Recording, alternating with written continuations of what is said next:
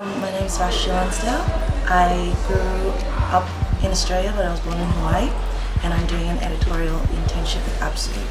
So Shanghai is a really interesting city, and I kind of live near Hong Kong, and London's quite like Australia, so I thought I'd get out of my comfort zone and see what the Asian industry in terms of publications is like. So I start at 10 o'clock, I come in, generally I have a meeting with the editor and he goes through the list of news that has kind of come out since the previous day, and we find the most interesting article and then source that and put our own kind of spin on things, make sure that we cite everything, and then I do a little bit of research for the next article for tomorrow.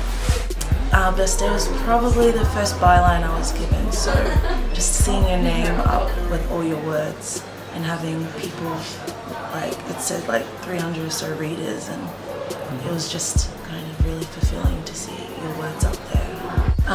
The accessibility of everything, just being able to access things that I can't access at home.